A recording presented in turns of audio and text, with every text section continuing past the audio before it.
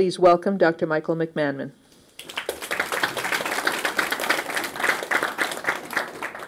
Thank you, Judy, and welcome everyone, and thanks, Brian, so much. And I want to say I'm not going to mention anything about the Leafs or the Bruins, so we'll just leave that aside. We won't talk about what happened or anything about it at all, okay? No, it's terrible, isn't it? But I know what it's like. Same thing happened in Vancouver, huh? But whatever, it seems to be, we'll leave it alone. And so, no, I'm glad to be here, and this is when I wanted to say that my softer side is that I have 6 children and 13 grandchildren. Despite the fact that I had Asperger's, I could figure out a lot of things. And I have had a productive life despite running into a lot of walls all the time and problems until I figured out my diagnosis is what allowed me to sort of open the doors and become, the person I really wanted to become. And so everything has changed. I'm going to set my timer here so I don't go over, because that's my problem. I can get off on a tangent. So I also wanted to say just a little bit, I wanted to change the format a little bit. One of the other events we had people come up in front of the panelists and ask their question. And that way you have 7 people being able to ask questions at once. So I think we're going to switch that, if you don't mind, and not have you all do one question at a time, because we'll be here for 3 hours. And this way you can come up and stand in front of your panelists and ask them the question, and you'll get a lot more done that way. So that's my prerogative, since I am in charge. I can do that. Sorry, Judy. And so I wanted to mention, you got this in your materials. Most of you can share if you don't have one. This is my notes for the evening, so you can follow along. And I'm a visual learner because I have Asperger's. This was started by Mark Twain, actually, who used to do visual notes for his speeches. So we're just going to follow along here. And the first little graphic you have is a shifter for a car, right?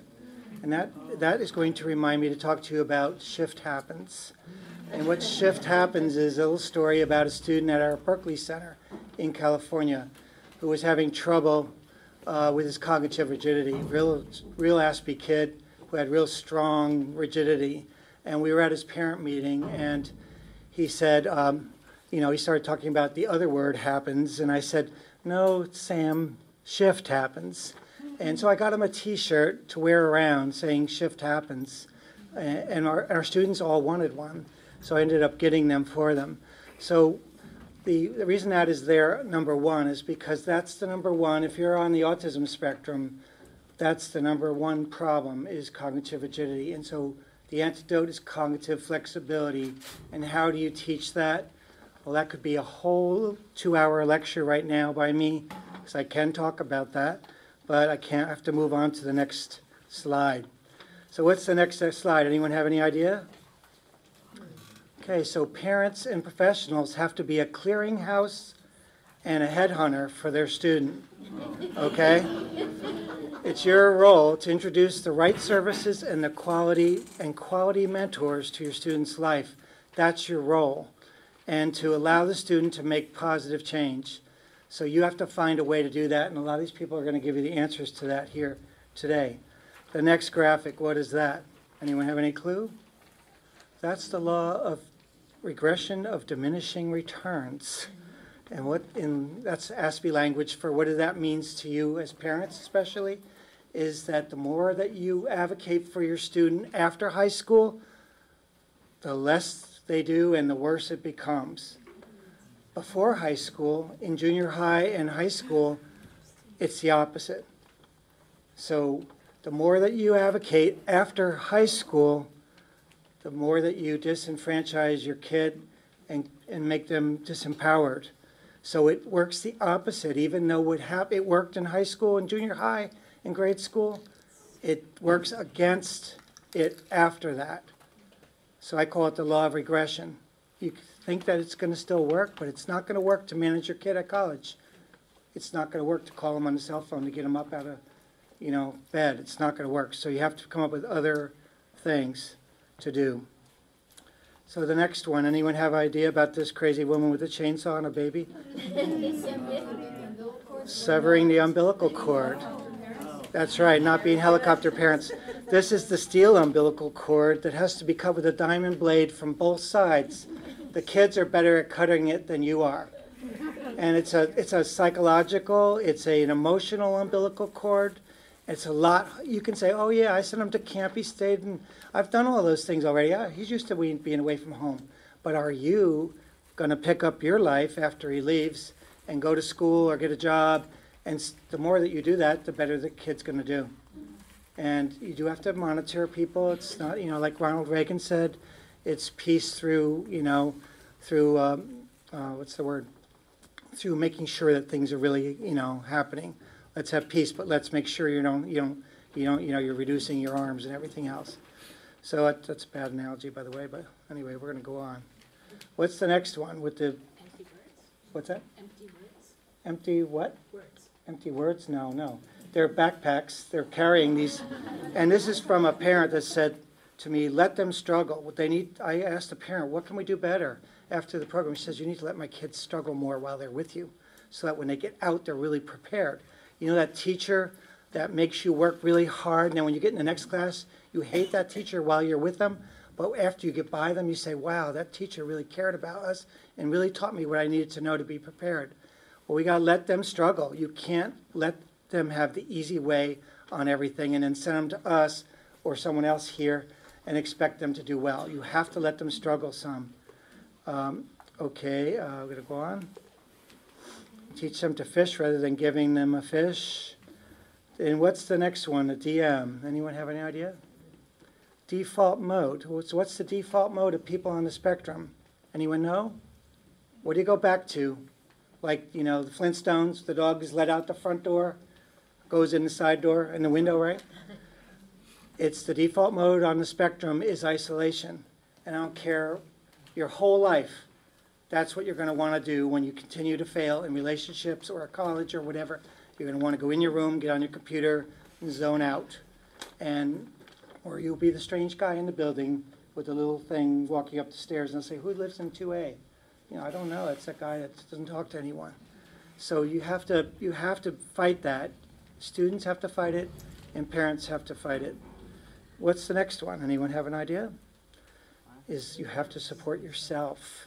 If you're not well, then your kid's not going to be well. Healthy parent, healthy child. It doesn't work. If you sacrifice your life for your kid, it's not going to work. So you have to take care of your primary relationship with your spouse and yourself first. It's like on the airplanes, they say, put the oxygen on yourself, then your favorite child after that, right?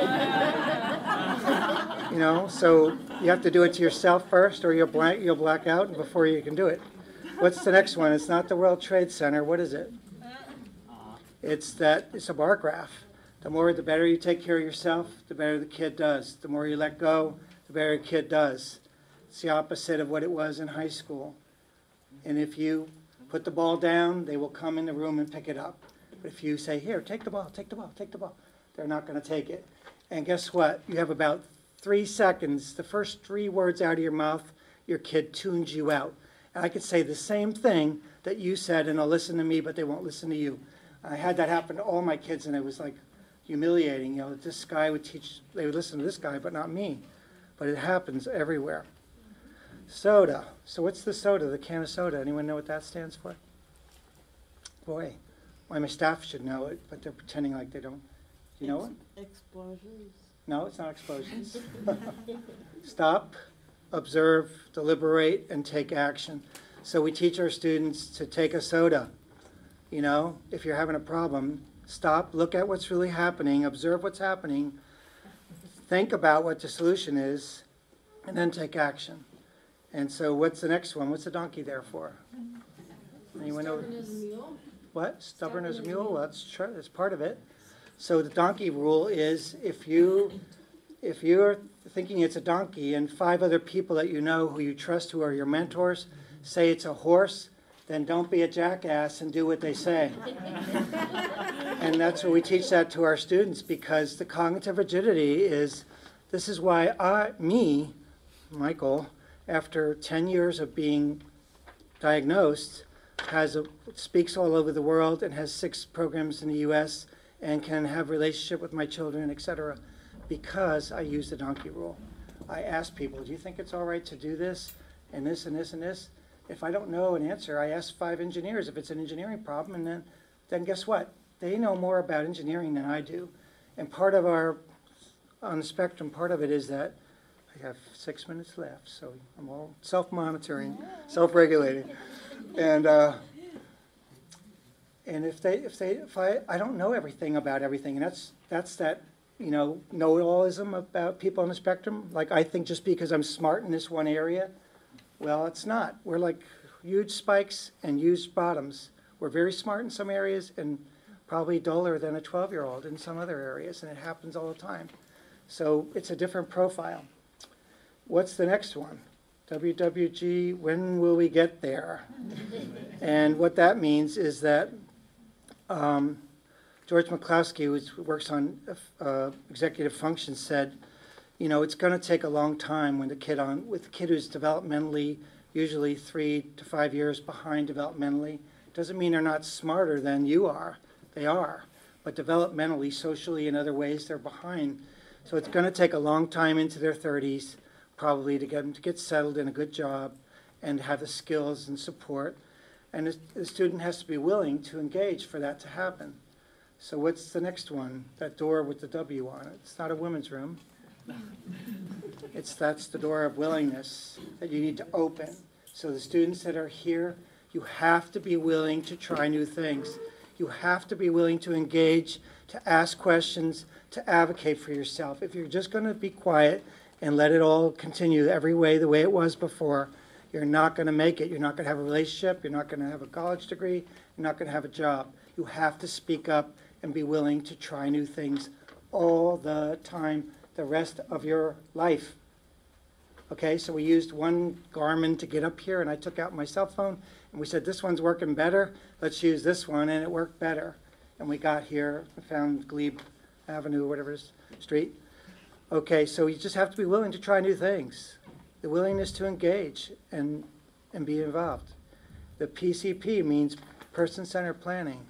This is what you need to be looking at. What supports do you need, and how do you build a community around you? Who do you partner with? What supports do you need, and how do you get them? Not just your mom go get them for you. How do you get them, and how do you teach your child to do this for themselves? It's really important. That's one of the most critical things, that they learn how to do it for themselves. So if a student comes to one of our advisors to solve a problem with his academics or budgeting or anything, the advisor doesn't do it for him. He puts him on the phone to the bank, or he says, okay, try this. Call the pharmacy or whatever the problem is, but you let them do it. Otherwise, they don't learn to do it, right? Okay, I'm getting there. 3 minutes. Okay, it's going to be tough. What's the tulips for? The tulips are, well, up here, they're probably not out yet, but they're coming. In the U.S. anyway, the tulips, some of them bloom in early May, some of them bloom in the middle of May, most of them bloom in the middle of May, and then some of them bloom at the end of May.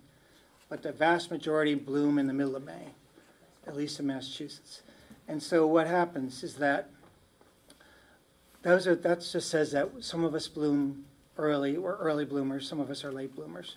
And guess what? The tulips that bloom late are just as beautiful as the ones in the middle when everyone else blooms. In fact, you almost appreciate them more because they're by themselves at the end of May. So that's us on the spectrum. We bloom late, but we continue to bloom, and we bloom way longer than most people, and we are young at heart. And that's a good quality. I'm like immature at 64, but I'm having a lot of fun with it. And so, it can get me in trouble too. But and the next one, and I'm going to take my extra minute. The other one is thanks for coming. And Think Positive is, I'll just tell you this story since I have a minute and a half of the Think Positive stones, if you got one. When I was opening my program in Berkeley, California, I was there by myself with my cell phone and my rental car, looking around and trying to find, how am I going to staff it? What's the building going to be? How do I do a CAM charge, which I didn't even know what it was for the building? How do I get phone service? Everything. I'm trying to do this by myself. I'm getting very frustrated, and I'm saying to myself, Michael, you need to think positive. And I'm walking down the street, and Berkeley is a very strange town if you've never been in it. It's really cool, actually. I like it there. It's very diverse. Probably #1 disability city in the U.S. You know, they invented the curb cuts and everything. So I look over on the window sill in a store, and there's a think positive stone, which would be pretty normal for Berkeley. This kind of behavior you have there. Picked it up, and I put it in my pocket, and it made me think, well, I think I'm going to think positive. And I kept it there for a couple days, and it was a sensory, like a worry stone for me too, like an ASD thing I could use to like stop worrying in my pocket. But it also directed my thoughts to be positive and to think of and just stay up and motivated. And so I started giving these stones out. I found a source. I put it back on the windowsill. I put them all over. And I took them to conferences, and I have 15 seconds. But I'm going to use probably an extra 2. I took them all over the world and gave them out to people and at conferences, and people would give back stories to me like, do you know that my sister-in-law had cancer, and I put it on her, my brother-in-law put it on the windowsill by the windowsill, and she felt better. And they would give me all this feedback all over the world about these stones. So last part of it, I had been taking these stones in Florida from this church that had stones all over the place in their gardens. I've been taking a bag of them and making these stones. And I felt guilty about it, like being Irish Catholic, you know. And so I went to the place in Florida where they have these stones, and I got bags of them. And I put 2 big bags by the church door on a Sunday morning with a note telling them the story of the stones. And I felt like Martin Luther, you know, putting my little piece of, nailing my thing to the door. But, and I just want to tell you that I told them how these stones had done so many good things for people all over the world, and that for some reason these stupid stones that I give out had a big effect. Anyway, I'm just sort of setting you up for the panel here, and thank you for coming, and I'll shut up and pass it over to our next speaker. Thank you.